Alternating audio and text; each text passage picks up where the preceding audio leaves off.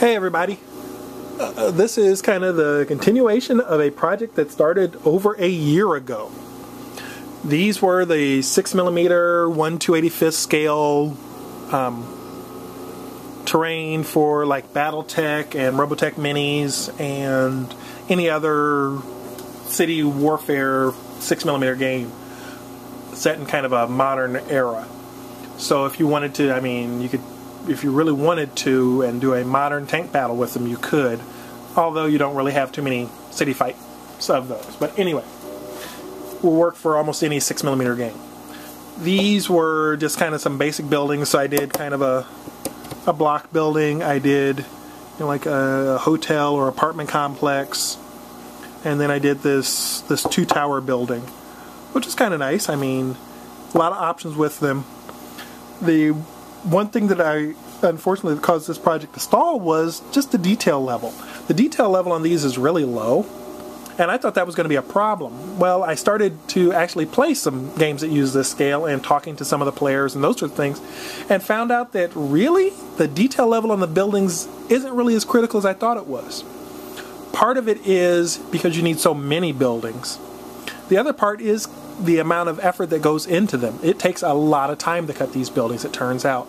Turns out that in something like this, there are actually more cuts, more individual cuts for the laser, more laser time than there are in my larger buildings. So, for example, a building in the larger set where I'm cutting, you know, like something a lot bigger may take a half hour. Something like this may take 45 minutes or longer depending on the building. And that's just for one of them. So that time really starts to add up. If you add an engraving, it gets even longer. So to simplify things, a lot of the people that are doing these are just doing them just that. They're doing them as flat as possible, simple as can go, so you can crank out a lot of buildings and flesh out your full setup. For those of you that want to take it further and those that want that high detail, then you go into the resin casting stuff. But those are more expensive and your selection is a lot more limited. Anyway, these were kind of the core initial set, and what this was actually, they were adjustable, so you had a base building and then you could stack multiples if you wanted to do them taller. But really, those are not why I'm here and why I'm talking to you about them. Move some of the stuff out of the way. Reason is new stuff. So decided to hop back on the project and hit it full force, and I've got, I believe it's a dozen new building designs.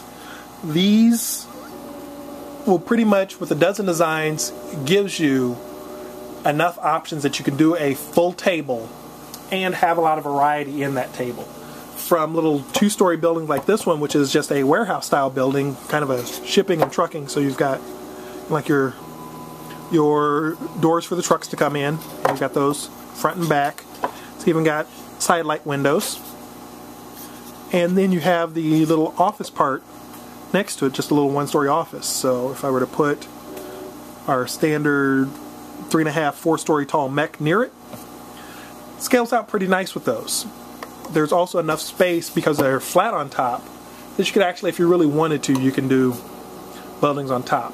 I haven't done destroyed buildings of any versions of any of these yet, but I could actually even do those if there's a demand for them, if people really want those. But this would be one design, so that's one. As far as materials on this one was cut out of wood.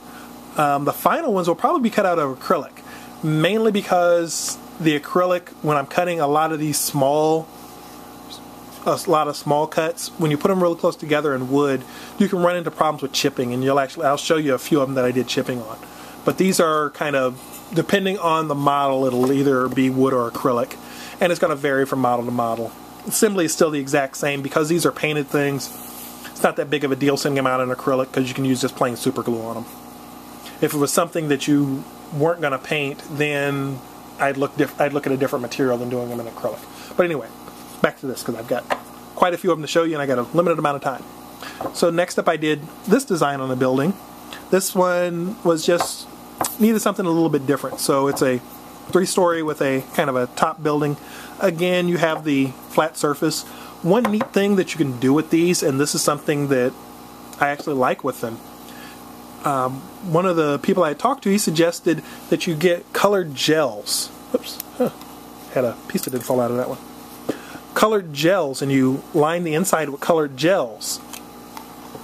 And then you paint your building whatever color you want, then you do the inside with colored gels, and you get the flickering tea lights or the little LED tea lights, and you put one of those inside of each of them. And then that allows the buildings to actually light up. So it gives you a little bit more character to your buildings. I had some of those lights around here, but it's probably buried on my desk. But this would be another building. This one is actually a little bit bigger. The original buildings I did were rather small, and that their footprint of the building itself was rather small. So I mean, you're talking about, with these, you're talking about a lot bigger building. I think this one, if I can find my ruler, this one is like a 5x5 building, and it's, let's turn this around so we can actually get one that shows inches, and it's about 4 inches tall. So I mean, it's a pretty decent sized building. Gives you a nice building to work with, but let's blast through these. Next up, I wanted something a little bit more flashy. So this one, move this a little closer. So this one again is another building design. A little bit more variety to it in that this one would be, I don't know, like an office complex or something along those lines, where you have, or even a hotel where you have that car park area that they drive up to, or a bank maybe, where you have that car park area that you drive up to, and then you have the main building and an extension building.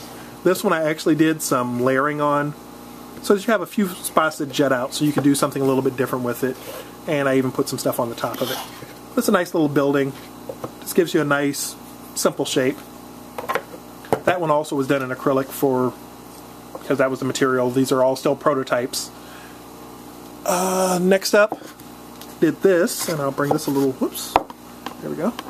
This one back. This is a little bit bigger building. This one is when I was doing the wood prototypes, and I was talking about the amount of cut time. So this one I actually did, just to speed it up, I only cut 2 sides of it just to show what the cuts would look like. But again, this one I've got a little bit of layering, so it gives you a little more shape, a little more definition. But here's what I was talking about, where you get the tear out when I'm doing them in wood.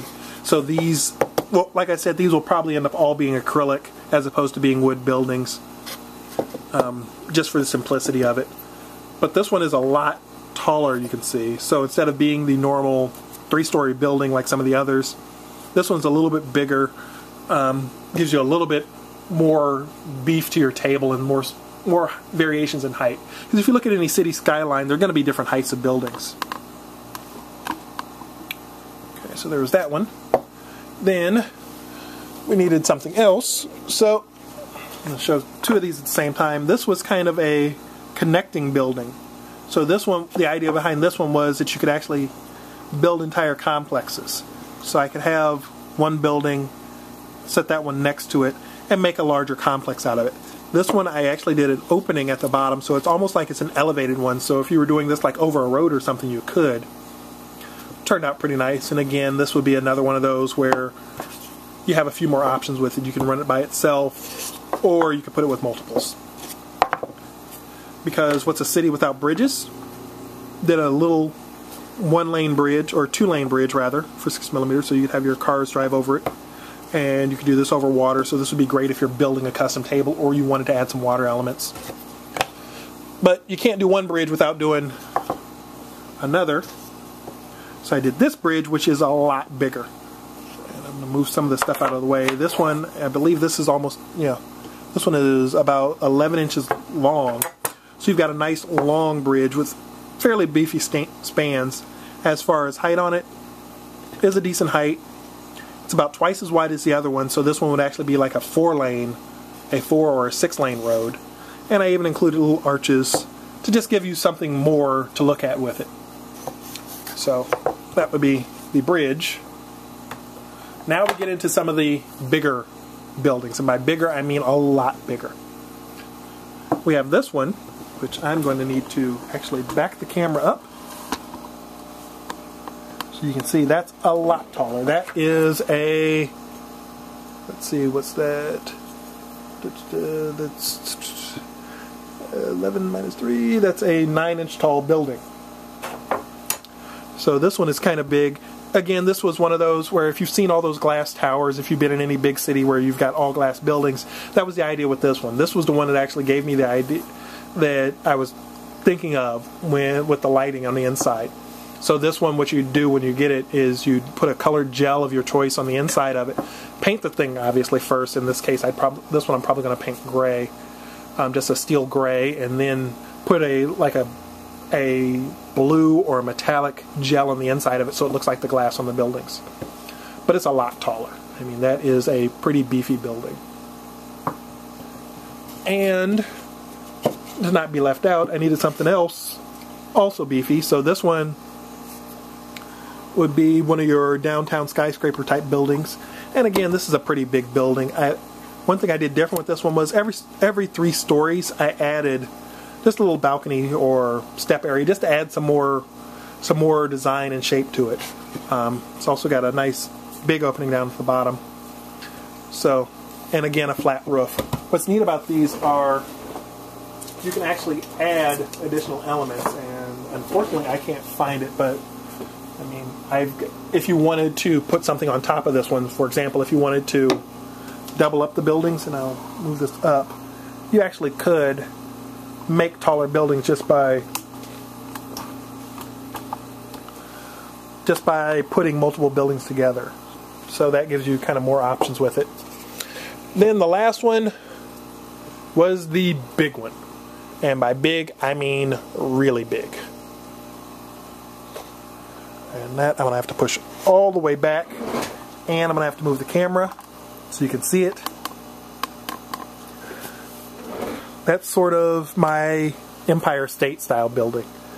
That one is over 12 inches tall. To be exact, I believe it was 14 inches tall and 8 inches at the base. So it's a pretty beefy building. I mean, when I put the guys up next to it,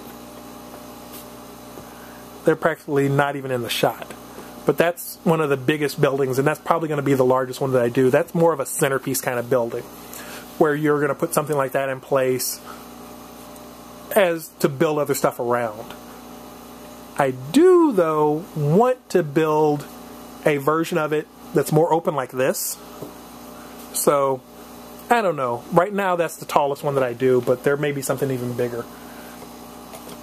In the case of this one, this would be really nice with the lighting inside of it. But because not everybody has the space to store their buildings, this one I'd recommend doing like I did here and not gluing it all together, just leaving them as separate sections. Because if you wanted to, you could actually turn the individual separate sections into buildings. So all you'd have to do on this one would be a quick cut around here, or even do your own base for it and pop a top on it, and then you have another building. So you can do a lot more options with them. But these were kind of the main group of buildings, all different shapes, all different sizes. There are more. In fact, one of them just finished cutting. So there are a few more designs out there. This set, the whole group of it and everything about it, will be out shortly. And I'll give you some more information about it then. Well, it's starting to get late. I've got more buildings to cut, so talk to you guys later.